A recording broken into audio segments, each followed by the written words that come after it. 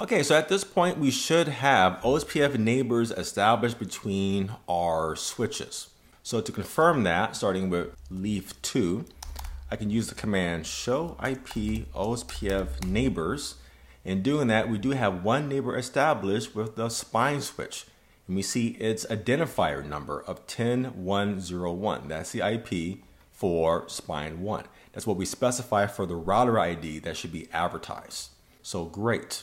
And if I go to leaf 1, it should show more or less the same thing, connecting with a neighbor with the spine switch. And there it is. So far, so good.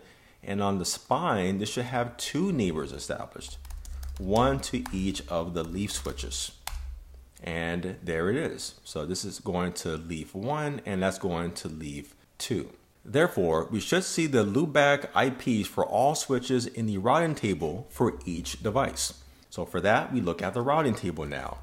And full means that we have a fully established neighbor that is able to exchange routing information. So seeing that is a good sign. So if I do a show IP route, and here we'll show some OSPF routes in our routing table. These right here, these are basically internal OSPF routes. So here I see the loopback interface for leaf number 1.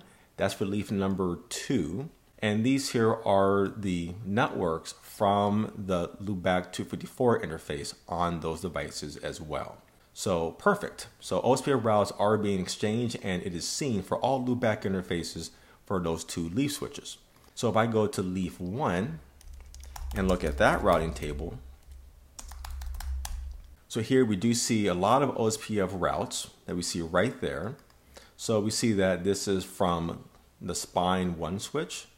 This right here is, well, that's our self, which is attached. This right here is from leaf 2. And this right here, that's our self. That is from our interface of loopback 254. And this right here is also from leaf 2, from its loopback 254 address. And this right here is also the loopback interface from spine 1 for its loopback 254 interface. So at this stage, we have our OSPF configuration working.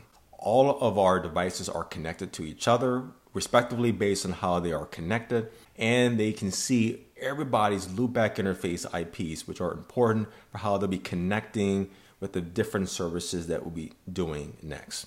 In our next task, we will start the configuration for VXLAN routing, which involves multicast routing and then defining our VXLAN VNI segments.